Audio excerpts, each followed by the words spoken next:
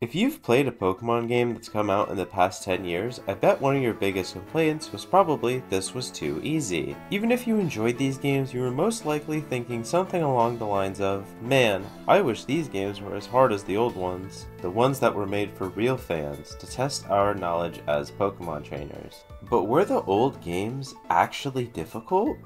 That's the question I'll be answering in this video. But before we start, I think I have to define what an old Pokemon game actually is. Anything before X and Y will be considered older games, and everything after Black and White 2, so Gen 6 and onwards, will be considered newer games. I think this is something most fans can agree with. I'm also only going to be talking about the mainline series games, so please don't go into the comments and yell at me for not talking about the final boss of Pokemon Sleep. The DS era of Pokemon games was, in my opinion, the series' peak. From the graphics, to the music, to the Pokemon themselves, everything was just incredible. But this is also where a lot of people would say that the series was at its best in terms of difficulty, which I kind of agree with. These were the generations where Game Freak finally started to remember that Pokemon had 4 move slots and take advantage of that. They also started giving gym leaders coverage moves to deal with counters. So did these systems actually make Pokemon a lot harder? On paper, you'd probably think so. But there's a couple advantages as a player that most people forget about. First of all, most important trainers before the Elite Four only have 4, 3, or sometimes even just 2 Pokemon. So even if a gym leader or admin has a very powerful ace, the rest of their team will usually be very easy to deal with, and then you have 3 or 4 remaining Pokemon to throw at their 1. The only time you're ever going to have a full 6v6 before the postgame is against the champion, and maybe your final rival battle. But other than that, you'll always have the advantage in numbers. Another feature I've seen a lot of casual or less experienced fans forget about is status moves. That's right, the quote-unquote useless moves that you replace on your Pokemon the moment you get the chance are actually insanely overpowered in a normal playthrough. That Growl your starter and many other Pokemon come with at level 5 reduces the opposing Pokemon's physical damage by 1/3 for the entire rest of the battle. Assuming that they don't swap, which, let's be honest, the AI in these games doesn't really do. So that Miltank you've been struggling with for the last few hours, just use a stat lowering move a few times and all of your problems will go away. But what if the enemy does the same thing to me? Well, then you can just swap to a different Pokemon and all of those stat changes will go down the drain. And if that still isn't enough to convince you that the player has a massive advantage over the rest of the game, then there's nothing stopping you from overleveling all of the enemy trainers. Like, what are the Elite Four gonna do against your level 100 Pokemon? Now I know what you're going to say, what about the actually hard battles in Pokemon, like Getsus or Cynthia? Don't they make the game difficult? I don't completely disagree. These are hard fights. Getsus, for example, is arguably one of the most challenging battles in any Pokemon game. He has a team of 6 fully evolved and very strong Pokemon all at the same level, as well as 4 full restores that he can throw on his Pokemon at any point in the battle. If that wasn't enough, before fighting him, you have to first fight N, who on top of having 5 strong Pokemon, has Reshiram or Zekrom as well. And of course, 4 full restores. If I were to tell you that this fight wasn't hard, I'd be an absolute idiot. But the problem is that the rest of the game is way easier. All of the gym leaders have no more than 3 Pokemon. And the Elite Four? Each of them only have 4 Pokemon.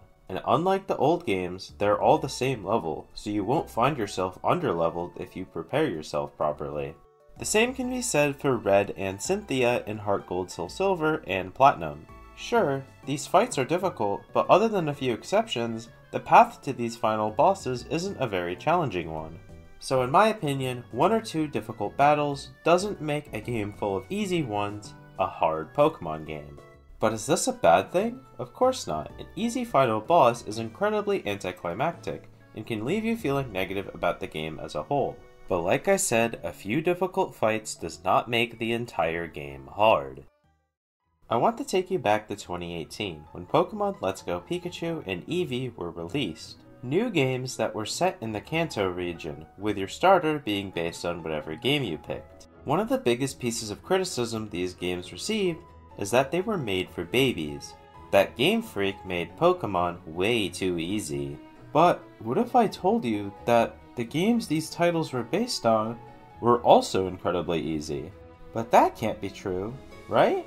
The old Pokemon games were actually difficult, and the new ones are easy because kids these days are stupid, right?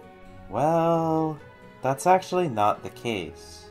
All of the Kanto games are incredibly easy and require little to no effort to beat. I recently did a playthrough of Fire Red with Nuzlocke rules, and guess what? It was easy. Like, really easy. 90% of the trainers in this game could be beaten by just pressing the surf button over and over again until they're out of Pokemon. Plus, Let's Go actually fixes some of the biggest issues I had with the Kanto gym leaders, which was giving them coverage moves and evening out the levels on their teams. Now, are the Let's Go games still ridiculously easy? With the untoggleable EXP share and your overpowered starter, of course they are. But I don't think they made the overall Kanto experience that much easier, and really only added new quality of life features. So far, everything I've said has been assuming that you're playing with the default game settings and no added rule sets. I mean, Pokemon doesn't exactly have your traditional difficulty settings, so most people would play how Game Freak intended. But if you've been struggling to enjoy Pokemon over the last few years because of how easy the old and even the new games feel now, then maybe changing the way you play will revive that magical feeling you got experiencing these games as a kid. First of all, play on set mode. The free switch you get when you defeat an enemy Pokemon just feels like cheating. Plus, the added difficulty of losing a turn every time you want to swap a Pokemon really makes the battle more exciting. This might be a hot take, but I think set mode is how Pokemon was meant to be played. But obviously, I'm not going to view you any differently as a person if you don't like it. If that's not enough for you, then maybe try the Hardcore Nuzlocke, a list of rules you can add to your playthrough to really turn up the difficulty.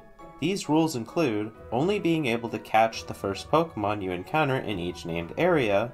If a Pokemon faints, it must either be released or placed in a PC box where you cannot touch it ever again. You have to play on set mode. You cannot overlevel the next gym leader, and you cannot use healing items in battle. Not only does this rule set make the experience more challenging, but every playthrough will feel fresh since you're forced to use a team of Pokemon you might not have used before. And of course, there's nothing wrong with adding or removing rules that you may like or dislike. So if old Pokemon games weren't ever difficult, then why not? And will they ever be? We first have to acknowledge what Pokemon's main audience is: children. No matter what argument you make for the number of older fans there are, Game Freak will always develop these games to be primarily marketed to kids. But I don't think Pokemon games being as easy as they are is a bad thing. This might be another hot take, but after a long day of working on other things that require a lot of my brain power, I really wouldn't be looking forward to playing a game that forced me to use a lot of thinking to progress. And if you really want to play a hard Pokemon game without adding a bunch of rules, just play a ROM hack. But anyway, if you enjoyed this video and want to see more like them in the future, be sure to subscribe. I've decided to dedicate this channel's content to short and easy to digest Pokemon video essays. I hope you have a nice rest of your day, and goodbye!